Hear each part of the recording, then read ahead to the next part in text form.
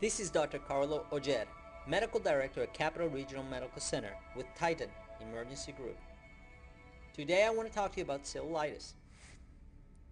Cellulitis is an infection of the skin.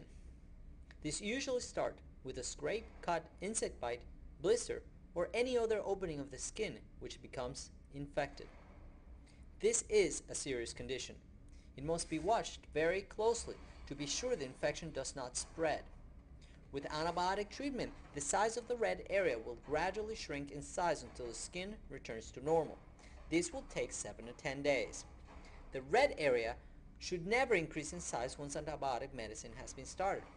Often, in the emergency department, we'll mark the skin so that if the redness extends past the markings, you know to come back to the emergency department immediately for further evaluation. Occasionally, an infection might be resistant to one antibiotic, and another might need to be used. Not all cellulitis need to be treated in the hospital. Strong antibiotics may be prescribed orally, and only the people who are unable to tolerate these antibiotics or fail outpatient treatment need to be admitted.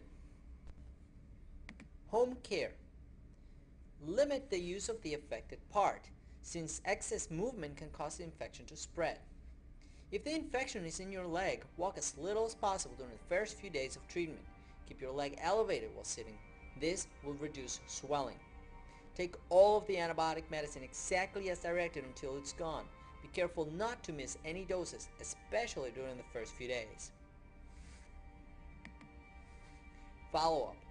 Follow up with your doctor or this facility as directed. If we told you to come back in 48 hours, please do so.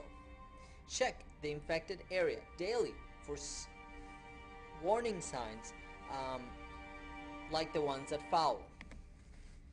Get prompt or emergency medical attention if any of the following occur: spreading of the redness, increase in swelling or pain, appearance of pus or drainage, if you have a fever.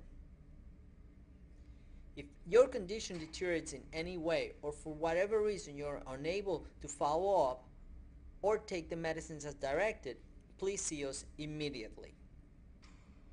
We want to thank you for trusting your care to us, and we hope you get better soon. God bless.